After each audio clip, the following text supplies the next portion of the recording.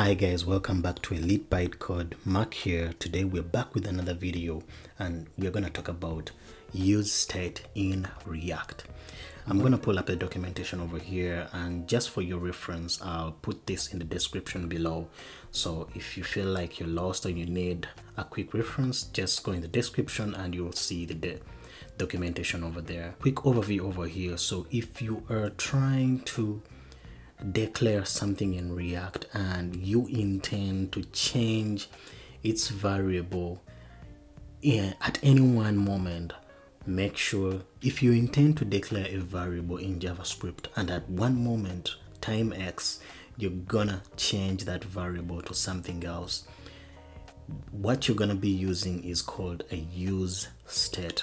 And a useState works in a way that you assign a variable, the first initial variable to it, and then later on you can change that variable. This is how we assign variables and then reassign them in React. When you look at the documentation over here, they say that anything that is in the brackets is called a destructor.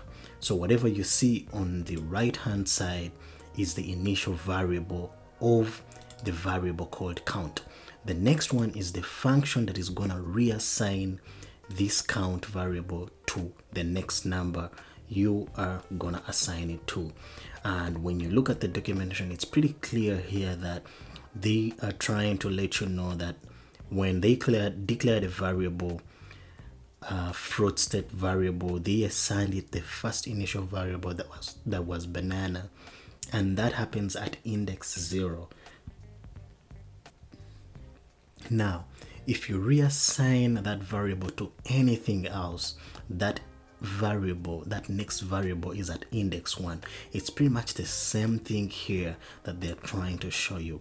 Let's go to the code and then try to see how this works in real life. I have a simple React application over here, and what I'm gonna do over here is just to assign an h1 here, give it a title. Okay, now if I intend to change this title in future, all right, without manually writing this code over here, what I can do is to use state. And we say the way we declare state is to write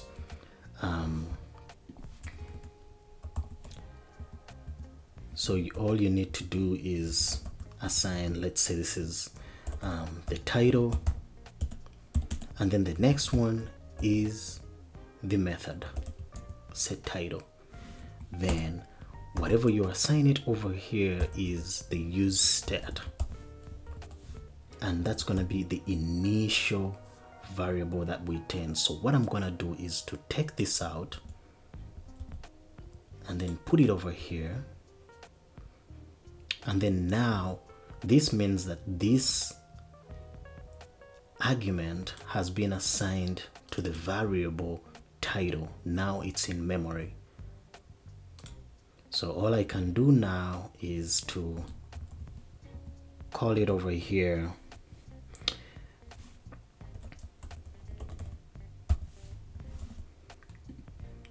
all right. So you'll notice that there's an issue here, and what do we need to do? We need to import. All right, so what we can do is to import useState,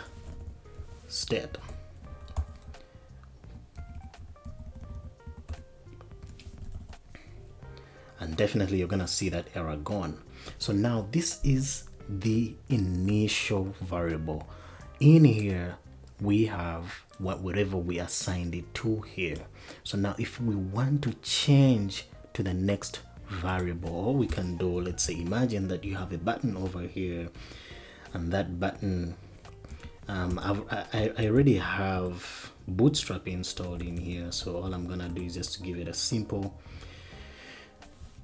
class over there, and then change title. So that's our button over there. Now to assign it, we can assign it an onClick method. onClick. Now there's going to be a crucial step over here. This is when we use the set method, and this set method takes an argument of whatever you need to reassign this initial variable to. So now all I can do is to give it a subscribe.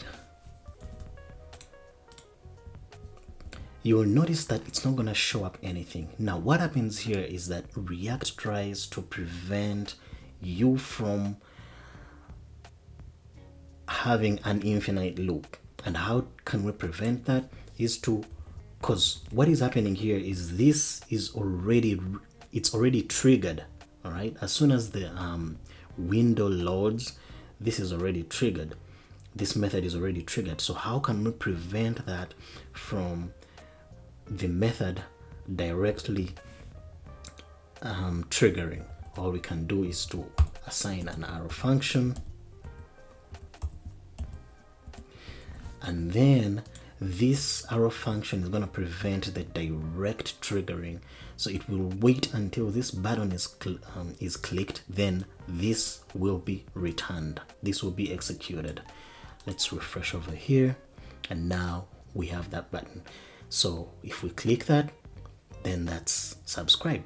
Okay, now we can bump this up a little bit by now reassigning. Let's give this number, then set.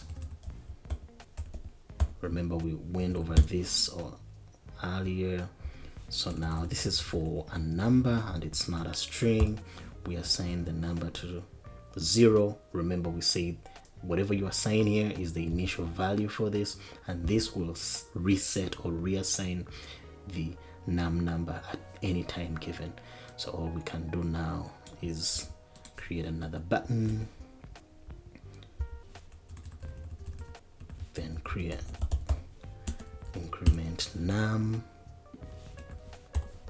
and then can put a p tag over there and then call num like we said. So now initially num is 0, but when we need to change this method to num, and all we can do in here, since these are numbers, we can add num plus 1. Okay, so now when we go over here, we can increment num to any number that we want, and when you refresh this, everything goes back to 0. Okay, all right.